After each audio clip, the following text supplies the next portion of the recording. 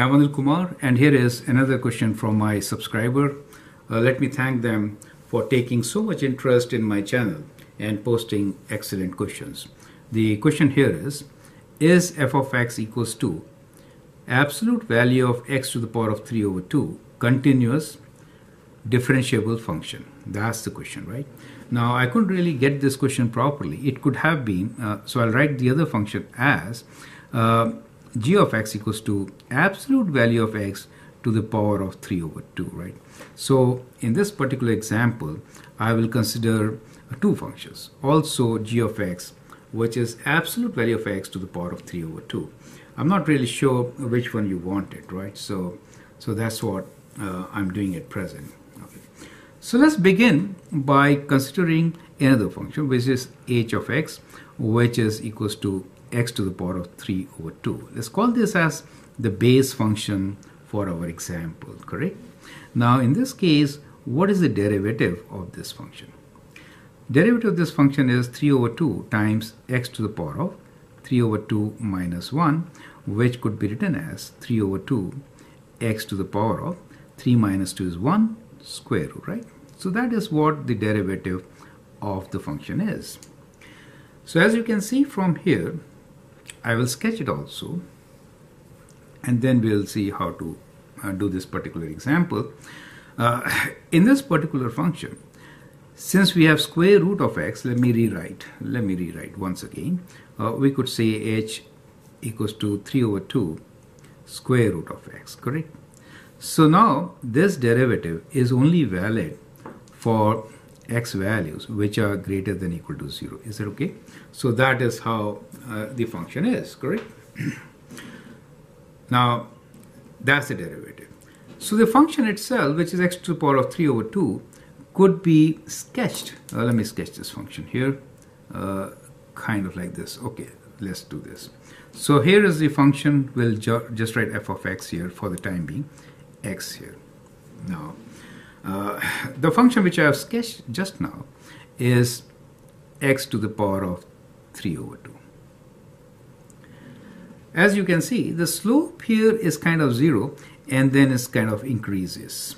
Square root function slope always increases. Actually speaking, it should have been kind of like this, not this portion.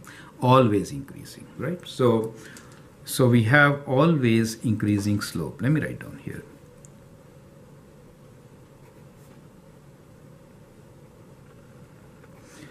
Always increasing function. Is it okay? Because the slope is positive, correct? So it is 0 at 0, so kind of horizontal here, and then always increasing. So that is what the slope is, and therefore the function is kind of like this. Now let us consider both our functions.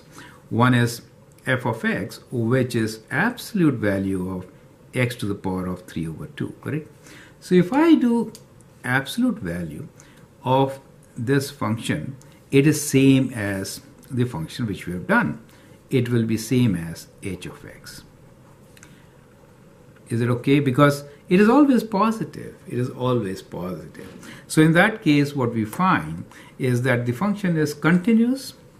So this function is continuous and differentiable.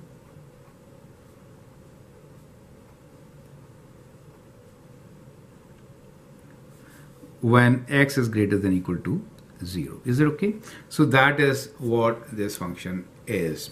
As such, when we have this function here, x to the power of 3 over 2, here also we know the domain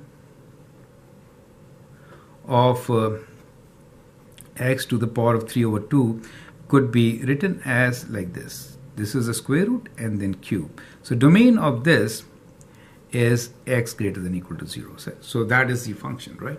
Okay, so now we'll consider the other function, which is g of x. So now let me take the second part, let's say part b. So we'll consider part b, and we are considering the function g of x, which is absolute value of x and then to the power of 3 by 2. Is it okay? Now when we have absolute value of x, in that case, what is the domain? Now x belongs to real numbers. So in this particular case, x belongs to real numbers, and what we also know is that's an even function. Is that okay? Even function. and that means it is symmetric about y-axis, right? So I could sketch this as a function which is kind of like this, and it's a reflection here, right? Is it okay? So this function, well, let me highlight this portion. Along with this is including g of x. Do you see that? Where x belongs to real numbers, right? So in this particular function, you will see that's a smooth curve. This is differentiable, right? So here it is differentiable, so it is again continuous and differentiable on entire domain on x belongs to real numbers, on entire domain, right? So that's, I hope that is clear, right?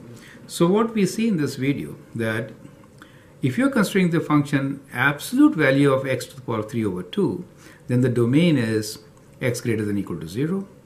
If you're considering g of x, which is absolute value of x to the power of 3 over 2, then the domain is all real numbers, and both these functions are differentiable in their domain. So that's what we conclude. I hope that's absolutely clear.